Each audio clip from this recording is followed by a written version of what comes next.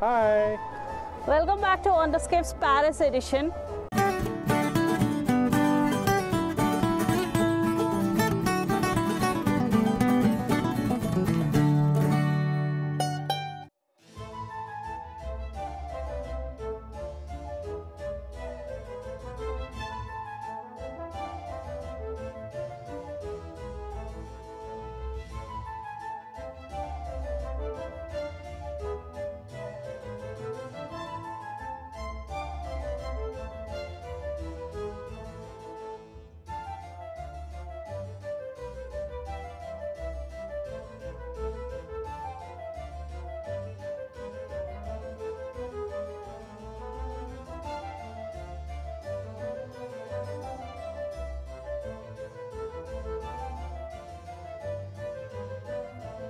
ഇനി നമ്മൾ രാജാവിൻ്റെ ബെഡ്റൂം, മറ്റേത് നേരത്തെ കണ്ടത് ഒഫീഷ്യൽ ബെഡ്റൂമാണ്, ഇത് പേഴ്സണൽ ബെഡ്റൂം ആവണം. അവിടേക്കാണ് പോണത്. ഓരോ കൗൺസിൽസായിട്ടുള്ള ഡിസ്കഷൻസും അതൊക്കെ ഈ റൂമിലാണ് നടത്തിയിരുന്നത്.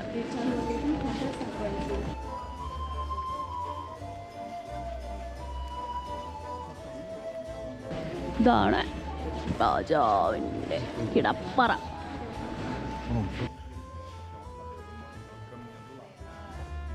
ആഡംബരത്തിൻ്റെ ഒരു അവസാന വാക്കാണ് ഈ മുറി എന്ന് വേണമെങ്കിൽ പറയാം. ഒരു ഇഞ്ച് സ്ഥലം പോലും അലങ്കരിക്കാതെ ഇവിടെ ഇല്ല.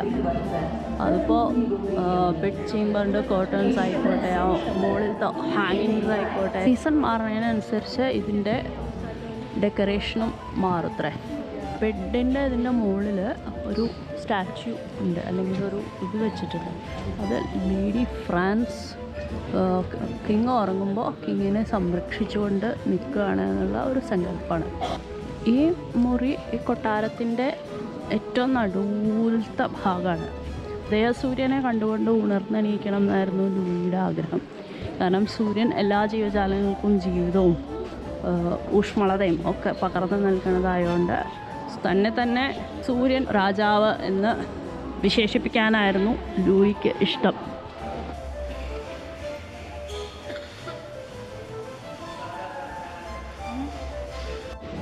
ബുൾസ് ആയ റൂം എന്നാണ് പറയണത്. ആ ഒരു നടുവിൽ കാണുന്ന ആ ഒരു ഇതുണ്ട്. അതുകൊണ്ട് ഇതിൻ്റെ ഏറ്റവും വലിയ പ്രത്യേകത എന്താ വെച്ചാൽ റൂമിൽ മുകളിൽ സീലിങ്ങിൻ്റെ തൊട്ട് താഴെയായിട്ട് ഫുൾ ഗിൽഡഡ് ഫിഗേഴ്സാണ്. കുട്ടികൾ കളിക്കണതും ഹണ്ട് ചെയ്യണതും എൻജോയ് ചെയ്യണതും ഒക്കെ ആയിട്ടുള്ള ഫിഗേഴ്സാണ് ഡെപ്പിക്റ്റ് ചെയ്തിരിക്കുന്നത് അവിടെ. ഇത് പീസ് റൂമാണ്. ഹോൾ ഓഫ് മിററിൻ്റെ അറ്റത്തുള്ള ഒരു റൂമാണ്. അങ്ങേ അറ്റത്തെ വാർ റൂമായിരുന്നു, ഇത് പീസ് റൂം. അപ്പോൾ ഇത് സമാധാനത്തിൽ അവസാനിച്ച ഫ്രഞ്ച് യുദ്ധങ്ങൾക്കുള്ള ട്രിബ്യൂട്ടായിട്ടാണ് ഈ റൂം.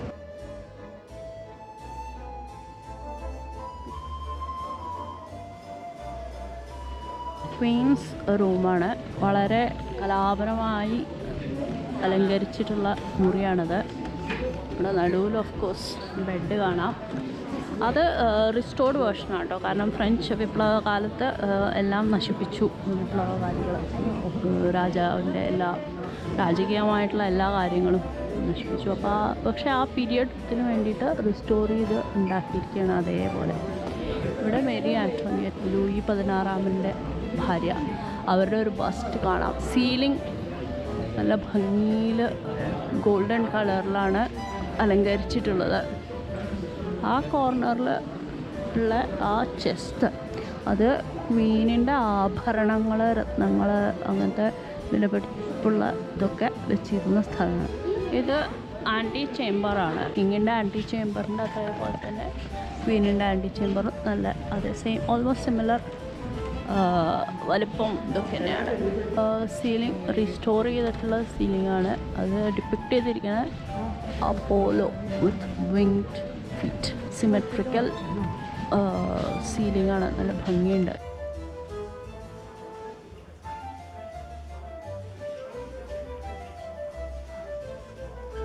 ഇവിടെയാണ് രാജാവും രാജ്ഞിയും അത്താഴം കഴിച്ചിരുന്നത്.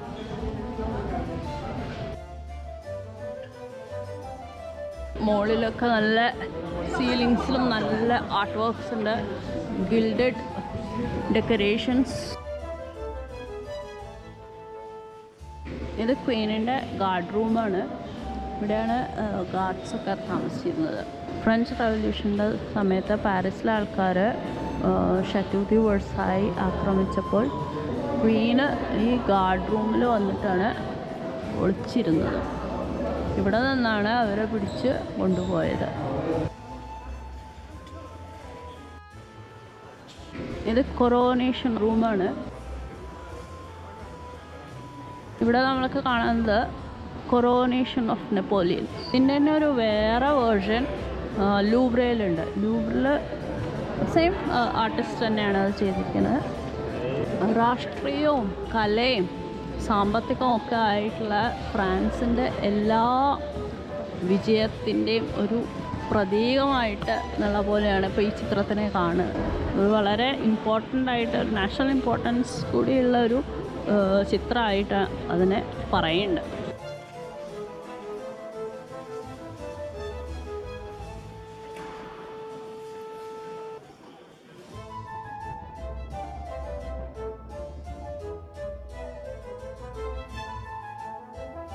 ലൂയി 14 കാലത്തുണ്ടാക്കിയ ഒരു ഭാഗം തന്നെയാണ്. കല്യാണം കഴിക്കാത്ത പെൺമക്കൾക്ക് വേണ്ടിയിട്ട് ഉള്ള അപ്പാർട്ട്മെൻറ്റ് ഇതാണ്. ഇവിടെയാണ് അവർ താമസിച്ചത്. ഇവിടെ പക്ഷേ കാലത്തിനനുസരിച്ച് ആരാണോ ഭരിക്കണത് അതിനനുസരിച്ച് ചെറിയ മാറ്റങ്ങളും അതൊക്കെ വരുത്തിയിട്ടുണ്ട്. ഇത് മെയിൻലി ഒരു റിസ്റ്റോർഡ് വേർഷനാണ്, പഴയതല്ല. അതേ രീതിയിൽ പുതുതായി ഉണ്ടാക്കിയതാണ് ഇവിടുത്തെ സാധനങ്ങളൊക്കെ.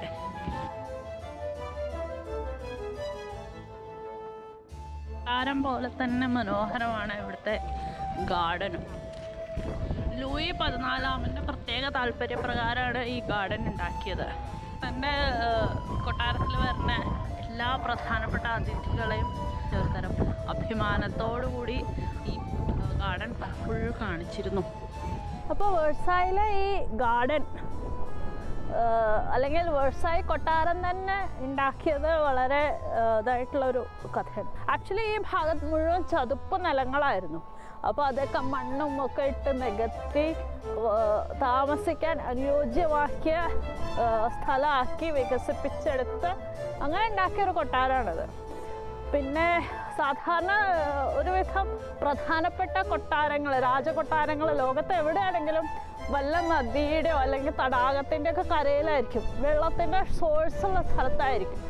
പക്ഷെ ഈ ഷാറ്റോ ദി വെർസായിയുടെ അടുത്ത് അങ്ങനത്തെ ഒരു വെള്ളത്തിൻ്റെ സോഴ്സും ഇല്ല. അപ്പോൾ കുടിവെള്ളമൊക്കെ ഒരു പ്രശ്നമായിരുന്നു. വെള്ളത്തിൻ്റെ പ്രശ്നം പരിഹരിക്കാൻ വേണ്ടിയിട്ട് പാരീസിൽ നിന്ന് സെയിൻ നദിയിൽ നിന്ന് വെള്ളം നല്ല ഉയരത്തിലേക്ക് പമ്പ് ചെയ്ത് വയഡക്റ്റ് വഴി വെർസായിലേക്ക് എത്തിക്കുകയായിരുന്നു ചെയ്തത്. അങ്ങനെ കുറേ എഫേർട്ട് എടുത്തതിന് ശേഷമാണ് അതൊരു ഇന്ന് കാണുന്ന ഈ അല്ലെങ്കിൽ അന്നത്തെ തന്നെ ഏറ്റവും വലിയ പ്രൗഢിയിലും ഒക്കെ എത്തിയത്. ഏതൊരു രാജാവിനും അസൂയ ഉണ്ടാക്കുന്ന തരം ആഡംബരവും സുഖലോലുപതയും ഒക്കെ ആയിരുന്നു വെർസായി. വെർസായിലെ ഗാർഡനിലെ പ്രധാനപ്പെട്ട ഒരു അട്രാക്ഷനാണ് ഈ ലറ്റോനാസ് ബേസിൻ. ഇതിൽ കാണിക്കുന്നത് അപ്പോളോൻ്റെ അമ്മയാണ്. ഫ്രഞ്ച് ആർക്കിടെക്ചറിൻ്റെ അല്ലെങ്കിൽ ഫ്രഞ്ച് സ്റ്റൈലിൻ്റെ ഒരു പ്രത്യേകത സിമെട്രിയാണ്. ആ ഒരു ബാലൻസ് അത് ഈ വെർസായിലും ഈ വെർസായിലെ ഗാർഡനിലും നമുക്ക് ക്ലിയർ ആയിട്ട് കാണാം. നോക്കൂ, ഈ കാഴ്ചകൾ തന്നെ എല്ലാം ഒരേപോലെ ഒരേ വലുപ്പത്തിലും ഒരേ അലൈൻമെൻറ്റിലും ഒക്കെ ഉണ്ടാക്കി വെച്ചിട്ടുണ്ട്. നല്ല ഹ്യൂജാണ് കേട്ടോ ഈ ഗാർഡൻ. കുറേ ഏക്കർ കണക്കിന് പരന്ന് കിടക്കുന്നതാണ്. 1000 ചില്ലുവാനം ഫൗണ്ടൻസ് ഉണ്ടായിരുന്നു ഒറിജിനലി ഇതിൽ. പിന്നെ കുറേയൊക്കെ ഫ്രഞ്ച് റെവല്യൂഷൻ്റെ കാലത്ത് നശിപ്പിച്ചു പോയിട്ടുണ്ട്.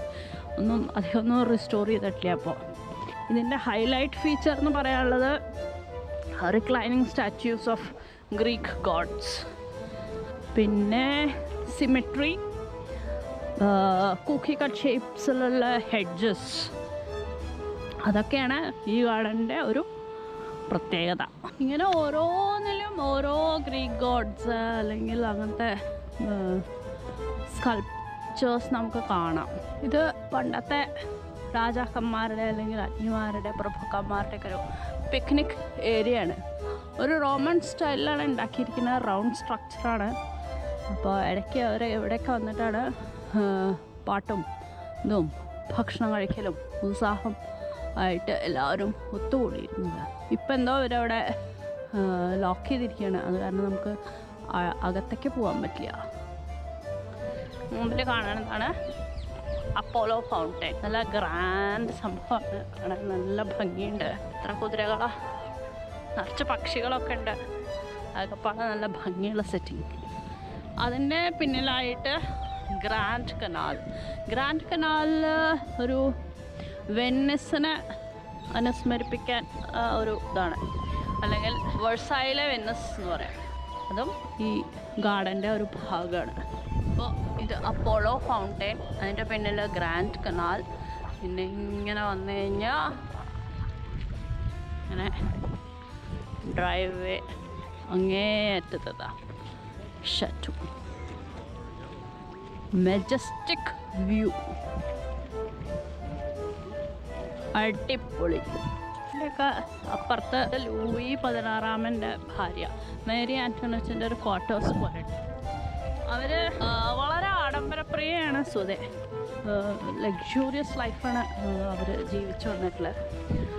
പക്ഷേ അവർക്ക് നേരം പോക്കിന് വേണ്ടി പാവപ്പെട്ട കർഷക സ്ത്രീയൊക്കെ ആയിട്ട് അവർ റോൾ പ്ലേ പോലെ ചെയ്തിരുന്നു അവിടെയൊക്കെ പോയിട്ട്, ഈ കൊട്ടാരത്തിൻ്റെ തിരക്കിൽ നിന്നൊക്കെ മാറി നിന്നിട്ട്.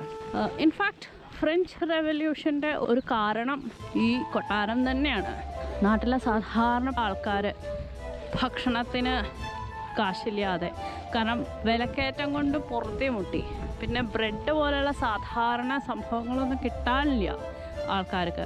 അങ്ങനെയുള്ള സാഹചര്യത്തിൽ കഴിക്കാൻ പോലും ഒന്നും ഇല്ലാതെ ആൾക്കാർ വിഷമിക്കണ സമയത്ത് രാജകൊട്ടാരത്തിലാണെന്ന് വെച്ചാൽ ആഡംബരവും ധൂർത്തും പാർട്ടിയും എന്തൊക്കെയാണെന്ന് ശരിയാണ്.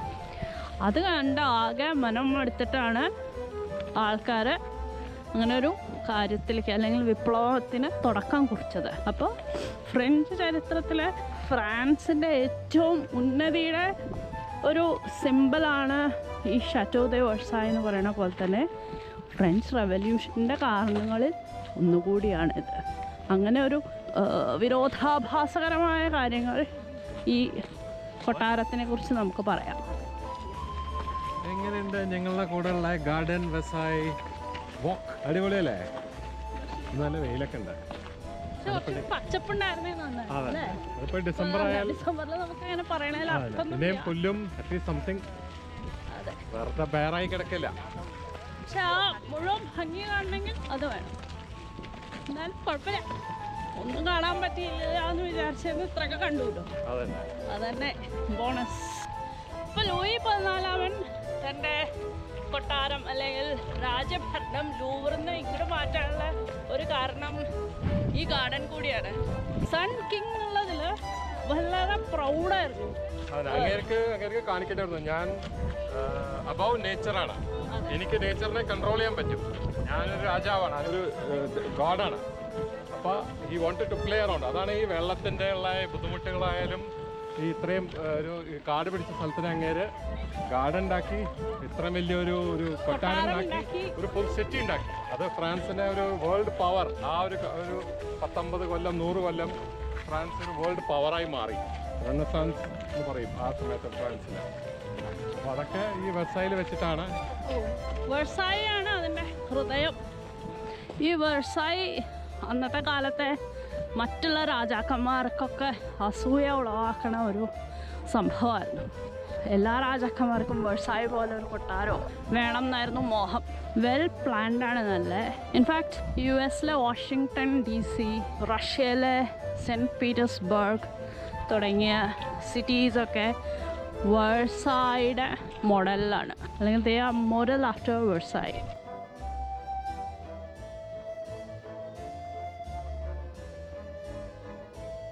ഇവിടെ ഇപ്പോഴും ആളുകളിങ്ങനെ വന്നുകൊണ്ടിരിക്കുകയാണ്. വൈകുന്നേരം ആവാറായി, പക്ഷേ അത്രയും പോപ്പുലർ ആയിട്ടുള്ള ഒരു സ്ഥലമാണിത്. അതുകൊണ്ട് തന്നെ ഒരുവിധം പാരീസിൽ വരുന്ന ആൾക്കാരൊക്കെ വെർസായി വരാതെ പോവില്ല. പോത്താണ് കേട്ടോ. ഇപ്പോൾ ഫ്രഞ്ച് ചരിത്രത്തിൻ്റെയും സംസ്കാരത്തിൻ്റെയും മകുടോദാഹരണമായ വെർസായിൽ നിന്നുള്ള കാഴ്ചകൾ നിങ്ങൾക്കൊക്കെ ഇഷ്ടമായി എന്ന് വിചാരിക്കുന്നു. ഇഷ്ടമായിച്ചാൽ ഞങ്ങളുടെ ചാനൽ ലൈക്ക് ചെയ്യുക, ഷെയർ ചെയ്യുക ഈ വീഡിയോ, പിന്നെ നിങ്ങളുടെ അഭിപ്രായങ്ങൾ കമൻറ്റായിട്ട് അറിയിക്കുക. അപ്പോൾ അടുത്തൊരു എപ്പിസോഡിൽ അടുത്തൊരു സ്ഥലത്ത് ഫ്രാൻസിൽ വീണ്ടും നമുക്ക് കാണാം. അതുവരെ ബൈ.